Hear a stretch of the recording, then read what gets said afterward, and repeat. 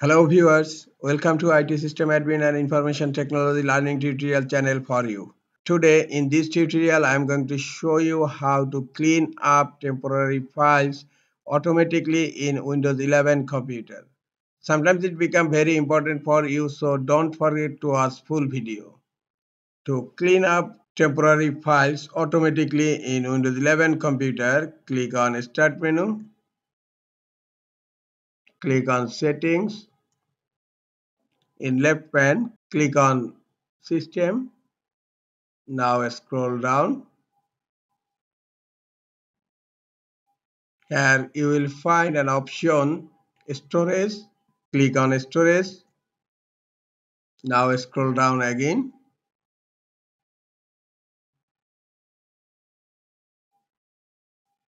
Here you will find an option Storage Change.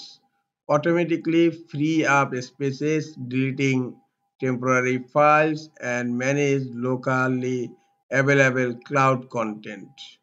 Now click here to turn it on and click here. Automatically user content cleanup is turned on. You will find the first option, keep Windows running smoothly by automatically cleaning up temporary system and app files. Just click on the checkbox and you can configure run storage change time. Click on the drop down menu here and you can select weekly, every week, and delete files in my recycle bin.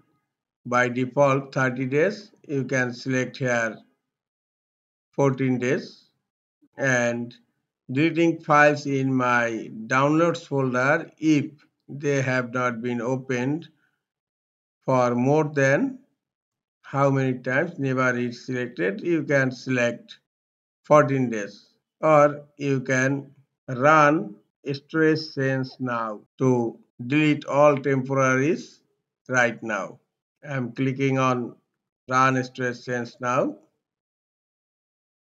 and cleaning up files and clean up done. We are able to free up 4 MB disk space right now. This is all for today. Hope this tutorial is helpful for you. Keep watching for next tutorial. Thank you very much.